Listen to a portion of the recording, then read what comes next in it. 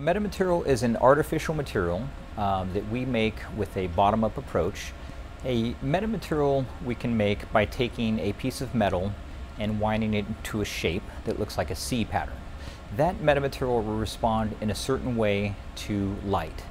And based on how many windings we make and the size of that C resonator, we will get a prescribed response to electric and magnetic fields. So some of my research is focused in the terahertz range of the electromagnetic spectrum. The terahertz regime is a range that falls in between the microwave regime and the infrared regime. We're used to microwave from our microwave ovens, and perhaps we know the thermal infrared regime because we can see heat with thermal infrared cameras. The terahertz range falls within between those two ranges of the spectrum. The terahertz range has a number of unique features that people are interested in, such as it has the ability to penetrate dry clothing. And so, for example, we're interested in doing personnel screening at airports in the terahertz range. It can work from a standoff distance. You can image someone, see if they are hiding something on their person, and also determine what it is that they are hiding. Terahertz is a good band of the spectrum to do communications in. We can get a much greater bandwidth at terahertz frequencies than we can at microwave frequencies. Where that could be used is in inter-satellite communication, where we don't have water because we don't have any air.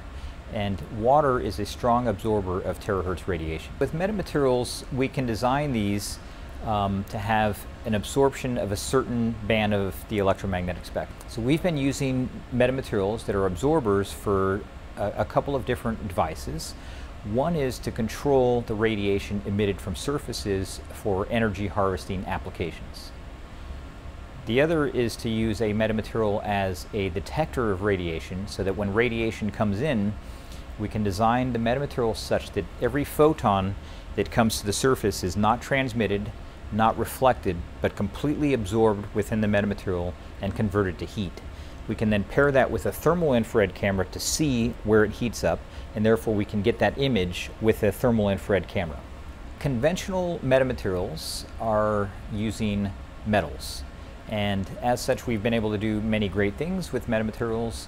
However, they have certain disadvantages being based on metals. One is that you cannot get them very hot. Metals melt if you get to 1,000 degrees Celsius. So what we've been working on quite a bit is to make metamaterials and to have some of these same functionalities and properties of metamaterials, but to use only dielectrics. We have an idea of using these all dielectric metamaterial absorbers for solar steam generation. The way that would work is we can scale these down, just like conventional metamaterials, such that they're strong absorbers of radiation in the visible range. You could take that, dump that into a bucket of water, and when you shine visible light on it, it would create an immense amount of heat, which would lead to steam generation. So you purify your water, and then you could simply scoop these up at the end to recycle for the next batch. Over the last couple of decades, we've seen metamaterials come to fruition by academic scientists.